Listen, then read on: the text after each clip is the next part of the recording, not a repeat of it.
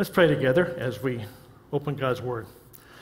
Lord, we thank you just for who you are, great and awesome God, Lord. And just thank you for this opportunity we have to just look through the Gospels at some various encounters with Jesus, Father. And we just see that as Jesus encountered people, he literally changed their lives. And so, Lord, I just pray that that would be true of each one here as well, that our lives would be radically changed by Jesus Christ, Lord, and that we might just be different ourselves and make a difference in the world around us as well. Lord, right now this world needs Christians, needs people who will make that difference. So Lord, I just pray that we might be those people. And just ask that you speak to us now as you open your word, just challenge us and encourage us, I pray in Jesus' name. Amen.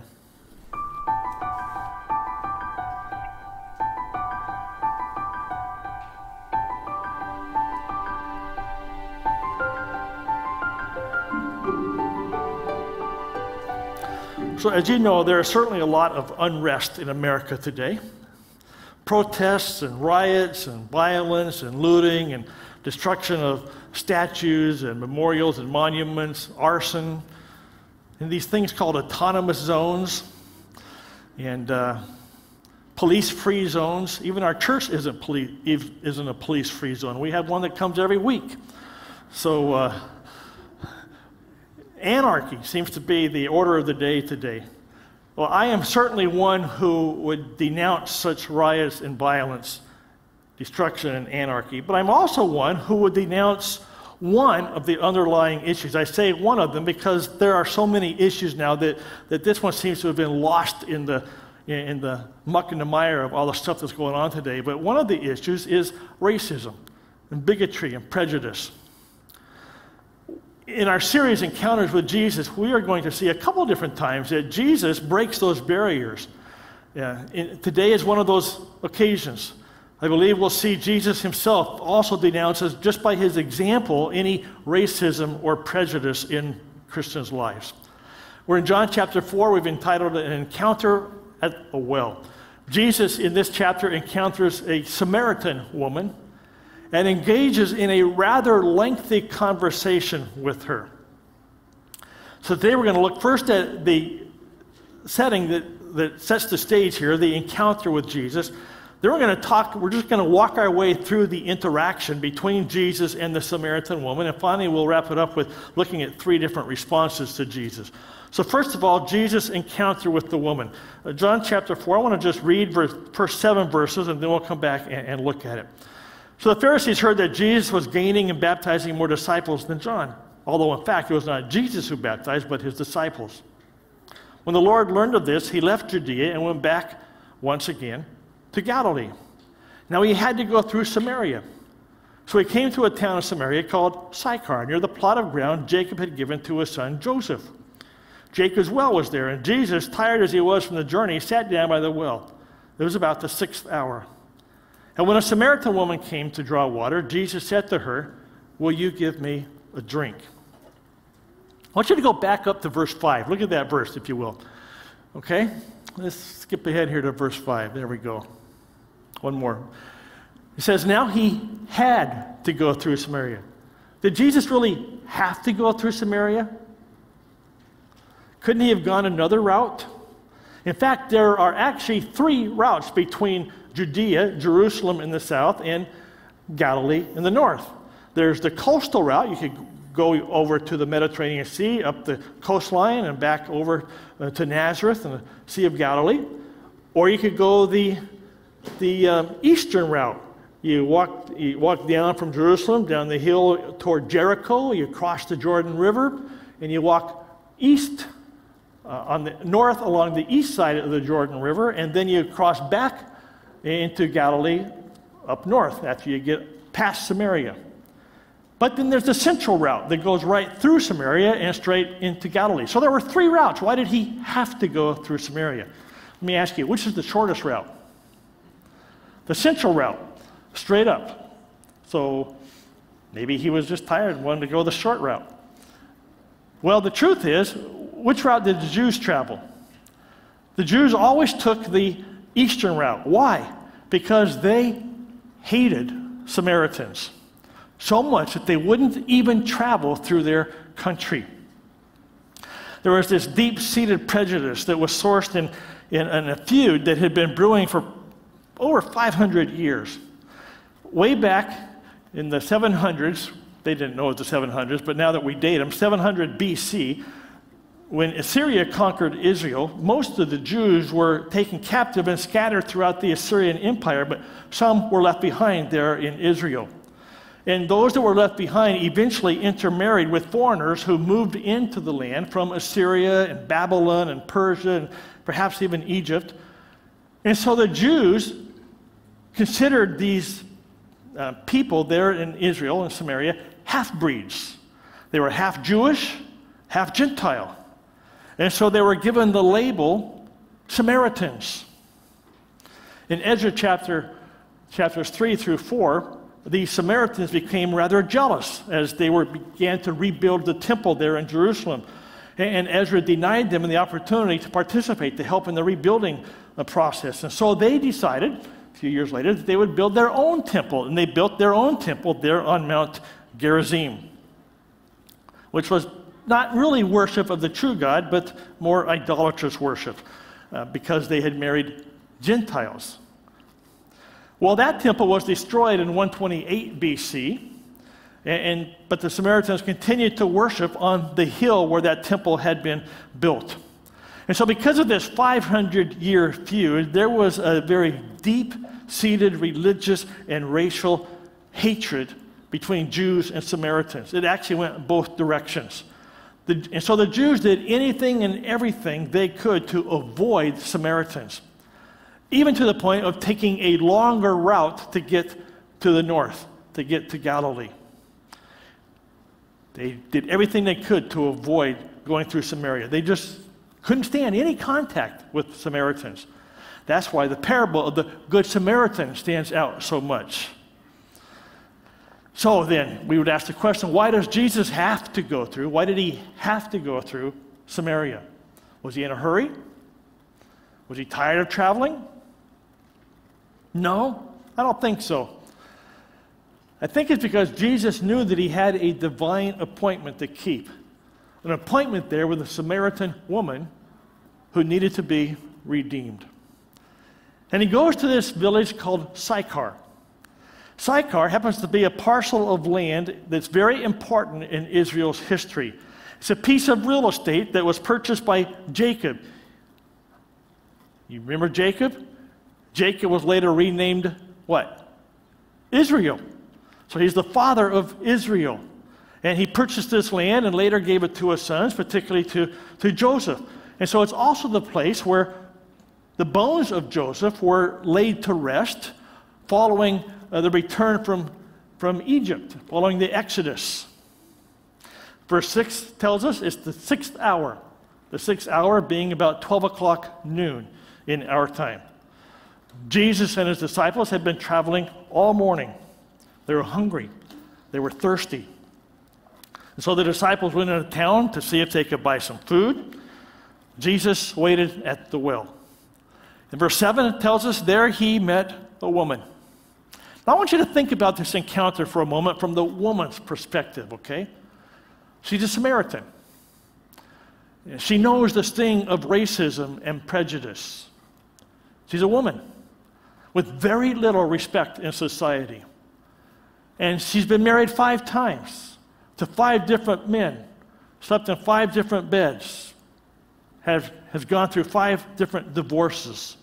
And she's currently living with a man who is not her husband. Well, on this particular day, she came to the well at noon. Why at noon? Why not early in the morning when all the women normally come to the well? Well, maybe she had come earlier, and maybe she just needed an extra draw of water. We don't know. But more than likely, she was simply trying to avoid the other women who looked on her with disdain because of her past. So perhaps a walk in the hot sun was a small price to pay in order to escape their looks and their sharp tongues as well. No, here she comes. See, there's that woman. Have you heard? She's divorced again, and now she's shacking up with another guy. You know, those are the kinds of things that she would probably hear. And so on this day, she comes at noon. her feet stir up the dust on a path, and her eyes, she probably walks with her eyes looking down, not even looking up, just to avoid the stares. And she expected to be all alone at the well. When she arrives at the well, she looks up. Uh-oh, there's a man there. She looks a little closer. He's Jewish. What is he doing here? And so she just decided to just go about her business. She begins to draw her water when all of a sudden he speaks to her and asks, "May I have a drink?" And thus begins a very interesting, intriguing dialogue between Jesus and this Samaritan woman in verses 7 through 26. I want to just read through the entire dialogue, then we'll come back and look at it in sections, okay? Beginning in verse 7. Jesus said to her, "Will you give me a drink?" His disciples had gone into the town to buy food. Verse 9, the Samaritan woman said to him, "You are a Jew, and I am a Samaritan woman. How can you ask me for a drink? For Jews do not associate with Samaritans." Jesus answered her, "If you knew the gift of God and who it is that asks you for a drink, you would have asked him, and he would have given you living water." "Sir," the woman said, "you have nothing to draw with, and the well is deep. Where can you get this living water? Are you greater than our father Jacob, who gave us the well and drank from it himself, as did also his sons and his flocks and herds?" Jesus answered, "Everyone who drinks this water will be thirsty again, but whoever drinks the water I give him will never thirst. Indeed, the water I give him will become in him a spring of water, welling up to eternal life." The woman said to him, "Sir, give me this water so that I won't get thirsty and have to keep coming here to draw water." He told her, "Go call your husband and come back." "I have no husband," she replied. Jesus said to her, "You're right. When you say you have no husband, the fact is you have had 5 husbands, and the man you now have is not your husband. What you have just said is quite true." "Sir," the woman said, I can see that you're a prophet. Our fathers worshipped on this mountain, but you Jews claim that the place where we must worship is in Jerusalem." Jesus declared, "Believe me, woman, the time is coming when you will worship the Father neither on this mountain nor in Jerusalem. You Samaritans worship what you do not know. We worship what we do know, for salvation is from the Jews. Yet a time is coming and has now come when the true worshipers will worship the Father in spirit and in truth. For they are the kind of worshipers the Father seeks. God is spirit, and his worshipers must worship in spirit and in truth." The woman said, "I know that Messiah, called Christ, is coming. When he comes, he will explain everything to us." Then Jesus declared, "I who speak to you am he." Very intriguing conversation. We're going to walk through it and just see how Jesus appeals to this woman and then her defenses and how they come up and all the different tricks she uses to try to change the subject and avoid the conversation. So first of all, Jesus begins by breaking the tradition of his day by simply speaking to the woman and politely asking for a drink. Jesus would never break a command of God, but he often broke meaningless rituals and traditions. And one of those traditions was this prejudice against Samaritans. He had come to redeem this woman, and he knew exactly how to reach her. But she was wearing this emotional armor that had been built up over years of abuse. And so, while Jesus appealed to her kindness, she responded very defensively. In verse 9, the Samaritan woman said, "You are a Jew, and I am a Samaritan woman. How can you ask me for a drink?" And so here she is responding defensively, even though Jesus appealed to her kindness. She was shocked that he would ask for a drink.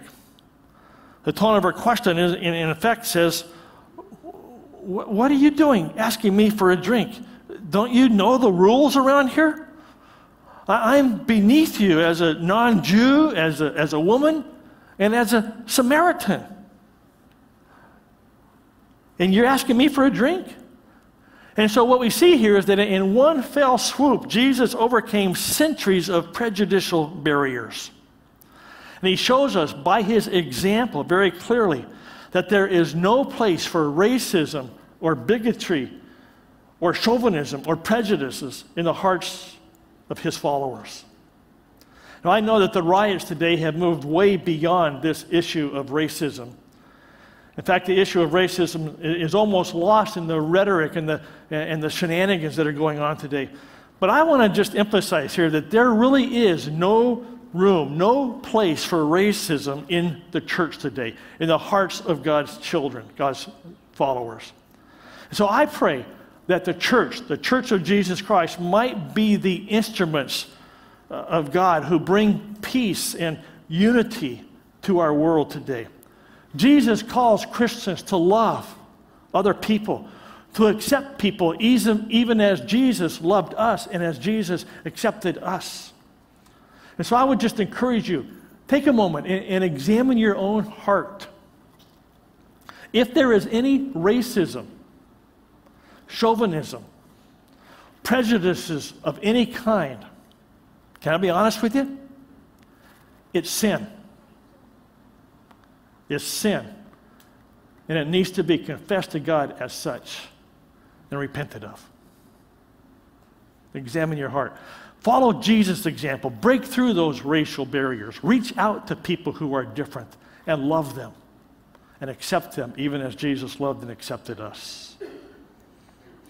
That's the first set. Then Jesus goes on. He appeals to her curiosity while she in turn responds back to him sarcastically. Verse 10, Jesus says, if you knew the gift of God and who it is that asks you for a drink, you would have asked him and he would have given you living water. And so Jesus, he doesn't respond to her defensiveness. Instead, he says, if you knew who you're talking to, you'd be asking me for a drink. And I would give you a drink, not of this kind of water, but of living water. And so he uses a phrase that just piques her interest, raises her curiosity. He's a master communicator. He's just responding very casually here, and then he just drops this intriguing phrase that raises her curiosity. What is living water? How is that different than this water? Where can I get some of this living water? But she responds a bit sarcastically. Sir, the woman said, you have nothing to draw with, and this well is very deep. Where are you going to get living water? Are you greater than our father Jacob? You see the little tone of cynicism or sarcasm there? Essentially, she says, hey, this well is really deep, and your bucket, which you don't even have, but your bucket doesn't even reach down that far to the water. So where do you plan to get this living water from? Then she responds to Jesus' insinuation that he is someone special by referring to the history of this site. Are you greater than our father Jacob? Well, actually he is, but he doesn't say so yet. This is, what I get here, this is a pretty intelligent woman with a sense of humor, but I think her rough life has dulled her edge, and she has become defensive and cynical in the process. At this point, most men would have shrugged her off and left. But Jesus isn't like most other men. He's compassionate. And so he's there to redeem her. Which leads into the third step in this conversation. Jesus appeals to her spiritual need. She then, in return, responds with avoidance. Verses 13 through 14. Jesus says, everyone who drinks this water will be thirsty again, but whoever drinks the water that I give him will never thirst. Then he goes on, he says, indeed, the water I give him will become in him a spring of water welling up to eternal life. Again, Jesus bypasses her response and appeals directly to her spiritual need. She's kind of stuck here on the physical thirst. Jesus is talking about spiritual thirst. She needed new life. Sin had destroyed her old life, and both emotionally and spiritually, and she's kind of stopped living and is just existing right now, merely existing. And so she needs this living water. She needs this spring of water that will well up to eternal life.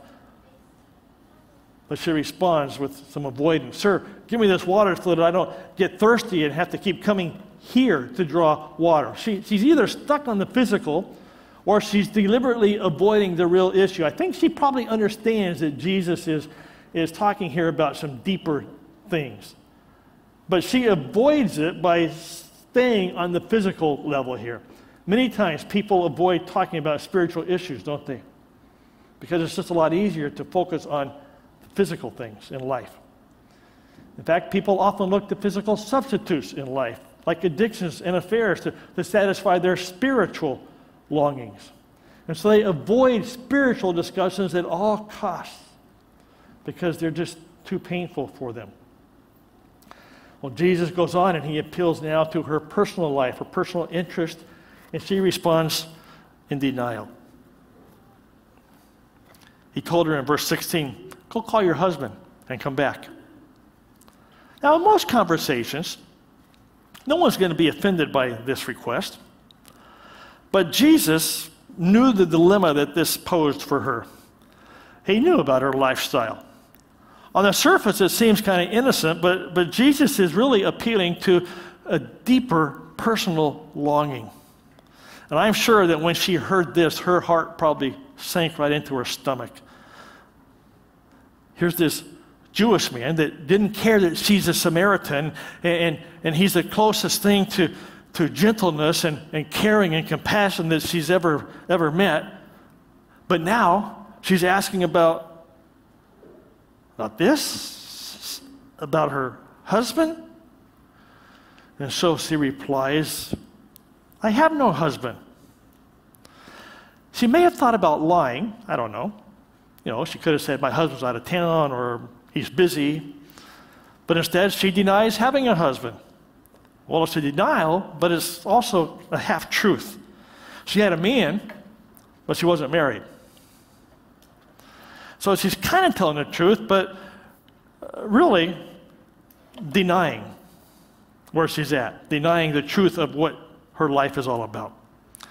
And so we go on, and Jesus appeals to her conscience, while she then responds by deflecting to another completely different issue. Verses 17 through 18, Jesus said to her, "You're right when you say you have no husband. The fact is you have 5 husbands, and the man you now have is not your husband." I think Jesus uses his supernatural knowledge here to take this conversation below the surface, a little deeper. He commends her for the truthful half of her half-truth, but then he kind of sets aside all fun and games and appeals directly to her conscience. Notice, though, he didn't condemn her. He didn't shame her. He didn't exploit her sinfulness. He merely stated the truth and let the truth stand on its own. You've had 5 husbands, but the man you're now living with is not your husband. And so he's appealing here to her conscience. He knew that her soul is probably feeling the guilt and the shame of her past lifestyle. How does she respond? She deflects to another issue. "I can see that you're a prophet. Our fathers worshipped on this mountain, but you Jews claim that the place where we must worship is in Jerusalem." What does that have to do with anything that they've been talking about? Nothing, really.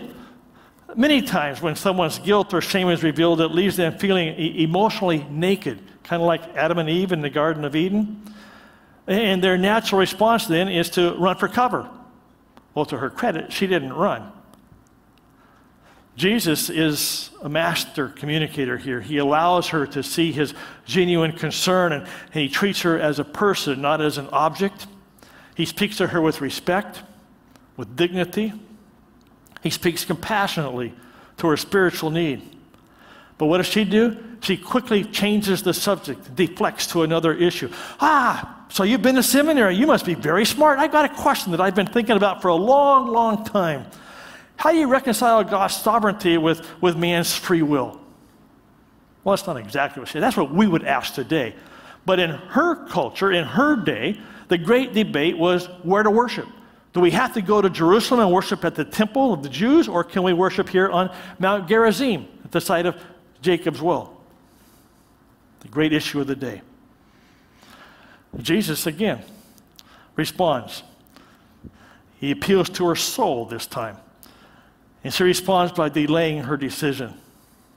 Look at these verses 21 through 24. Believe me, woman, a time is coming when you will worship the Father neither on this mountain nor in Jerusalem. You Samaritans worship what you do not know. We worship what we do know, for salvation comes from the Jews. Yet a time is coming and has now come when the true worshipers will worship the Father in spirit and in truth, for they are the kind of worshipers the Father seeks. God is spirit, and his worshipers must worship in spirit and in truth. I wish I could think as fast on my feet as Jesus does, but I'm not Jesus. But he neither indulges her ploy to change the subject, nor does he ignore her question. He actually uses her distraction to direct the conversation right back to the real issue, her soul. Her soul. Did you catch how many times, did you see it up here as we went through the verses? Did you catch how many times Jesus spoke of worship or of worshipers? 8 times. In just 4 verses, he used the word worship or worshipers. And so what I see here is that Jesus is addressing the deepest yearning of a person's soul, the need to worship someone bigger, greater than myself. Pascal put it this way: there is a God-shaped vacuum in the heart of every man which cannot be satisfied by any created thing, but only by God the Creator. Now, to be perfectly honest with you, it would take an entire message to unpack the truths in these 4 verses. There is a lot here, a lot to unpack here. But let me just let's kind of summarize it in 3 separate points. The first point is this.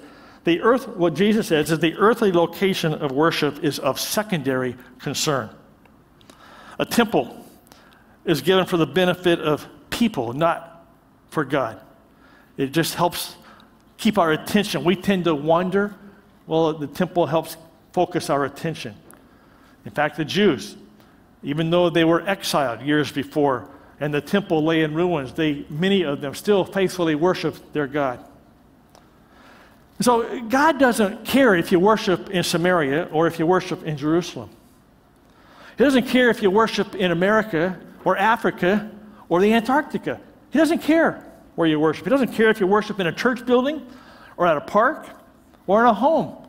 The location is not of primary concern. It's of secondary concern.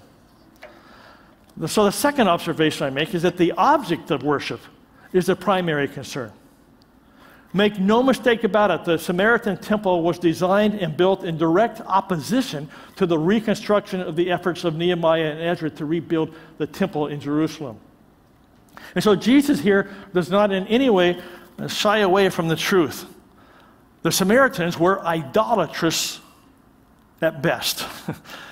They did not worship the one true God. They worshiped idols brought in by the Gentiles that they intermarried with. And so wherever you worship, it's the object of worship that is most important, that is crucial. We're to worship the one true God, Yahweh, the God of the Bible, and Him only. It brings me to the third point. True worship is both heartfelt and genuine. God does not look at externals. God looks at the heart. Even though the Jews worshiped the true God, their worship of God at this time was often very hypocritical. There were money changers, even as they spoke, polluting the temple in Jerusalem. And the Pharisees were all about external show. They were hypocrites. And so Jesus says that God isn't concerned with the outward show or the rituals or the liturgy of worship. God isn't all that concerned with our styles, our methodologies of worship. You know, we like to argue about hymns or contemporary music or pews or chairs or what instruments we're to use. God says, I don't care. It doesn't matter. What matters is your heart. That's what matters. God desires authentic worship that flows from a heart that is devoted and a heart that is genuine and authentic. That's what God desires. In fact, he ends the verse and he says, God is seeking worshipers. The only time in Scripture where we see that terminology, God is actually seeking something. What is he seeking? Worshipers. God wants to turn rebels into worshipers who will worship him. Like I said, we could spend a long time on those verses, but that's all we'll say. Jesus, or the woman then doesn't change the subject here. She just kind of delays her decision, okay? She responds by saying, I know that Messiah, called Christ, that's basically Greek for Messiah, is coming. I know that Messiah is coming. And when he comes, he will explain everything to us. This is kind of her last line of defense here. Delay. Maybe later. You know, this is a common tactic that is used today as well. Not right now. I'll think about it. Maybe later I'll commit to Christ. And so she tries to put an end to the conversation, claiming that all matters of theology will one day be resolved when Messiah comes. In other words, no one really knows the truth until the Messiah himself comes to reveal the truth. Little did she know that she's playing right into Jesus' hands. And so we conclude the conversation. Jesus challenges her to a commitment. Verse 26, he simply says, I who speak to you am he. This must have just blown her away. Jesus cuts through all of her defenses and lays before her the ultimate truth. In effect, Jesus says, great. You don't have to wait any longer. Your wait is over. You don't have to wait any longer. The Messiah is here. I am the Messiah. I am the promised one, standing right here in front of you. That's the ultimate challenge. What will she now do with this truth? Will she reject it and laugh at Jesus, or will she accept Jesus as Messiah and Savior? So that leads us to the conclusion of this story in verses 27 through 42. We actually see three different responses to Jesus. Let's read the whole section there, verses 27 through 40, and then we'll come back. Just then the disciples returned. They have perfect timing, don't they? Not so much. But just then the disciples returned and were surprised to find him talking with the woman. But no one asked, what do you want? Or why are you talking with her? When leaving her water jar, the woman went back to the town and said to the people, come, see a man who told me everything I ever did. Could this be the Christ? Could this be Messiah? They came out of the town and made their way toward him. Meanwhile, his disciples urged him, Rabbi, eat something. But he said to them, I have food to eat that you know nothing about. Then the disciples said to each other, could someone have brought him food? My food, said Jesus, is to do the will of him who sent me and to finish his work. Do you not say 4 months more and then the harvest? I tell you, open your eyes and look at the fields. They are ripe for harvest. Even now the reaper draws his wages. Even now he harvests the crop for eternal life, so that the sower and the reaper may be glad together. Thus the saying, one sows and another reaps, is true. I sent you to reap what you have not worked for. Others have done the hard work, and you have reaped the benefits of their labor. Many of the Samaritans from the town believed in him because of the woman's testimony. He told me everything I ever did. And so when the Samaritans came to him, they urged him to stay with them, and he stayed 2 days. And because of his words, many more became believers. They said to the woman, we no longer believe just because of what you said. Now we have heard for ourselves, and we know that this man really is the Savior of the world. You see the three responses there? First, how did the disciples respond? They respond by questioning Jesus. They didn't say it out loud, but you know they're thinking it. What are you doing here, Jesus? Why in the world are you talking to this Samaritan woman? Don't you know that we have nothing to do with Samaritans? Come on, Jesus, what are you thinking? They didn't say it, but they're sure thinking it. Well, Jesus told them to open their eyes and look at the harvest. The harvest is ready to reap, he said. There are souls to be won, souls to be redeemed. It doesn't matter if they are Jews or Samaritans or Romans or Greeks. It doesn't matter. They need salvation. Jesus came to redeem all. Second response is the woman invited others to come and meet Jesus. verses 28 through 30. She was so excited, she just, about the discussion, she just left her water jar there at the well and ran as fast as she could right back into town and told everybody, hey, you guys got to come see this guy. He's amazing. He told me all about myself, my own life. Could this really be the Messiah? Oh, isn't that what all of us are supposed to do when we meet Jesus?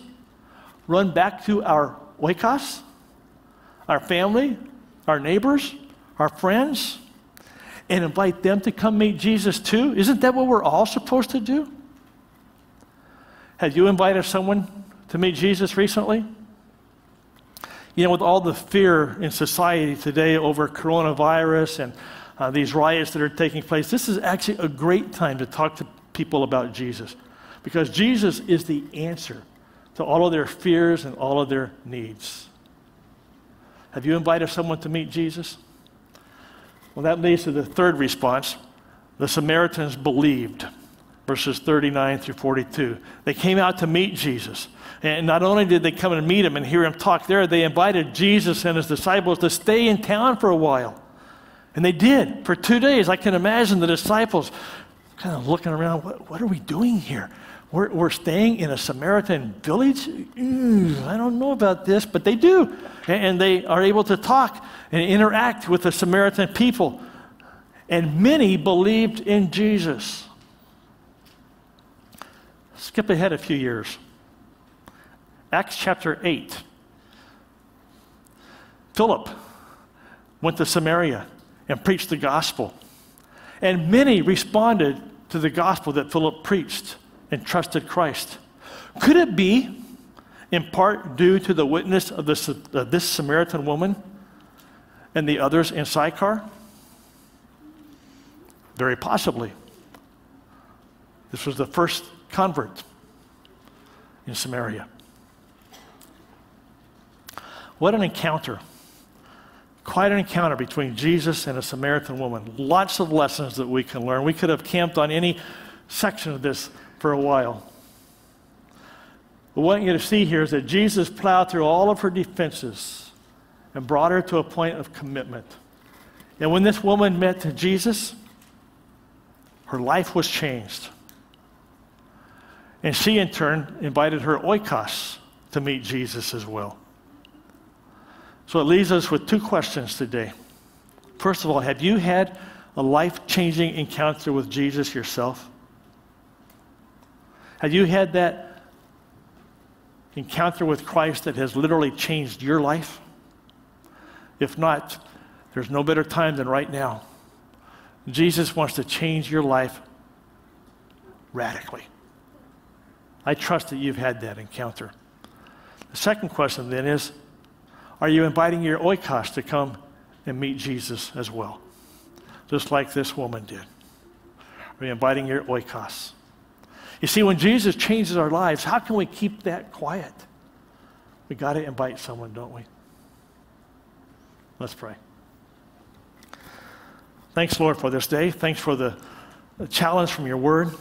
Just pray that we too might encounter Jesus the way this woman did, and just that Jesus would in fact change our lives. And then, Lord, as he does, that we would just share that with other people as well.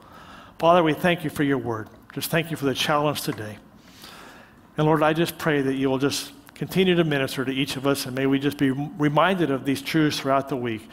And may we just open our eyes to see the harvest that is before us, and invite our oikos, our friends, our neighbors to meet Jesus as well.